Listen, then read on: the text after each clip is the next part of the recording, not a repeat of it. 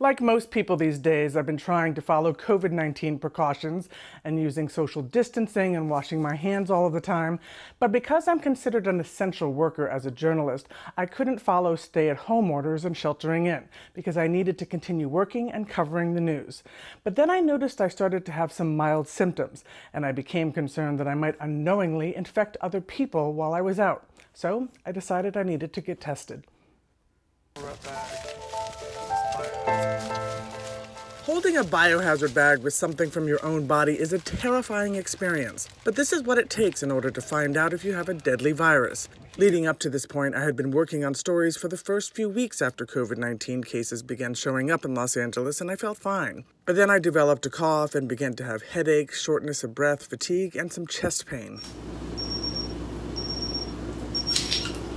We're doing okay right now, 97.7. I was told by my medical group that I would need to do a telemedicine call to determine if my symptoms were serious enough for a COVID test. But I already knew that I had a lot of the symptoms, and even though they were mild, I needed to get tested to know for sure that I wasn't going to infect other people while out working.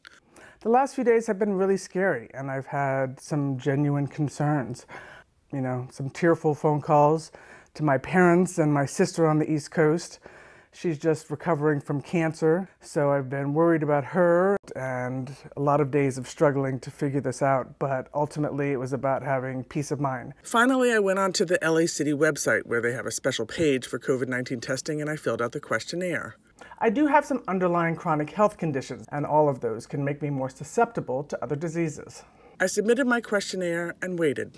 I got an email from the city of Los Angeles confirming that I have a COVID-19 drive-up test appointment. This is probably the most important doctor's visit I've ever gone to because it's not just for me. I felt a bit shaky driving to the testing site because I was fatigued and had not slept well in days.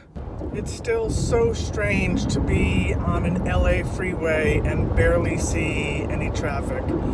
But at least that means people are staying at home, so that's a good thing. I pulled into the Hanson Dam Recreation Center on Lakeview Terrace, which is the city's valley location. Police directed traffic and cones showed you the path to the triage area. There were 3 stations set up. The first one, you check in. The second tent, you get the kit. Thank you for being out here. We appreciate your service. Thank you very much. Okay. Take care of yourself. All right. And the third one, you do the test. Swab the inside of your mouth, put that into a vial, and then put the vial into 3 separate bags. The whole process took less than 10 minutes. All right, that was it. Process over. It is definitely an organized system. And I'm glad it's over. Now the wait begins.